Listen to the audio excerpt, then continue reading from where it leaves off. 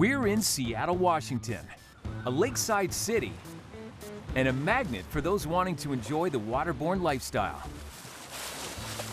Susan Dunn is never far from these stunning shores. It's a great central location. It's perfect. Susan plans to design and build a waterborne home, a house that floats on water. She wants to moor it here, a community of aquatic homes on Lake Union's eastern shore. I love the indoor-outdoor feel. I want to feel like I can be outside yet still be home. Key features for Susan's floating home include an ultra-modern contemporary design, an open concept living space, dual-use indoor and outdoor decks, and glass roofs for the sunlight to flood in. Float home builder Greg Totonelli is up for the task. After 12 months of building work, Susan's 190-ton floating home is ready to tow to its new mooring.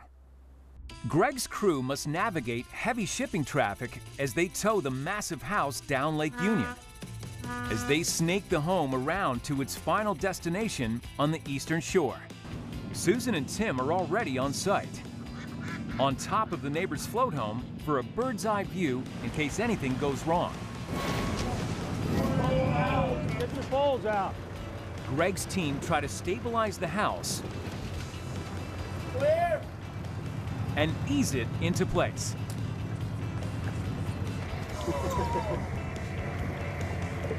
Susan's new floating house finally docks at its new home. Oh my gosh, it's here. It's in the slip. I couldn't be happier right now. 18 months after deciding to take the plunge and build the ultimate contemporary floating home from scratch, Susan has a spectacular waterborne home.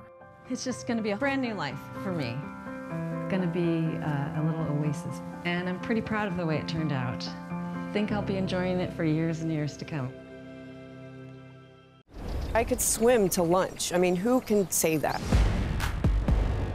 You're taking something that's close to 200 tons and putting it in the water. It looked good on land, it looked gorgeous in the water.